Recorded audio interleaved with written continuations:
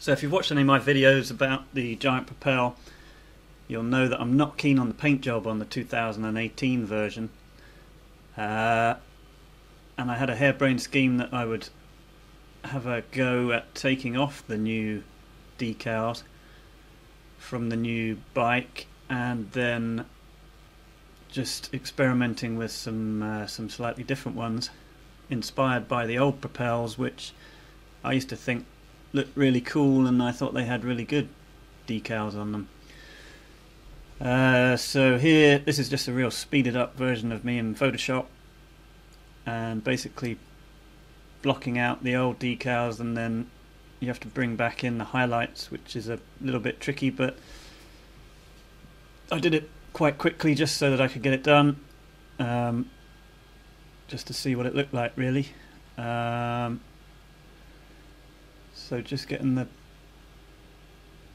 rest of the blue off the bike, just bringing it to a black coloured frame, so that I could then use that as a base to try out some new stuff.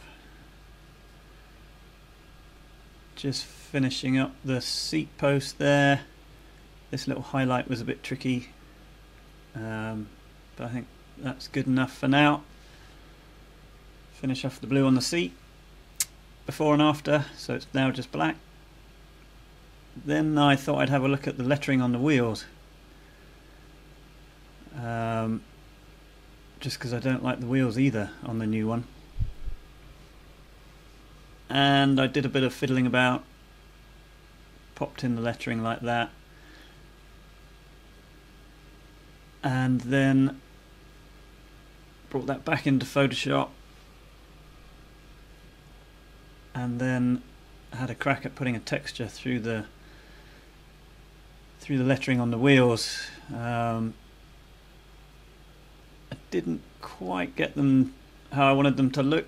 I'm not sure I used the right typeface really, so in the end I did all that work, looked at it and thought yeah, and took them off again and just left them blank with that sort of texture in the background. And then I tried out these old-fashioned sort of graphics from the old Propel, and then took the point off that stem. So there's the before and after. So what do you think?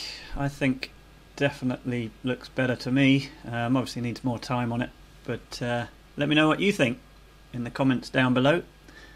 And if you like my videos, then give it a thumbs up and subscribe.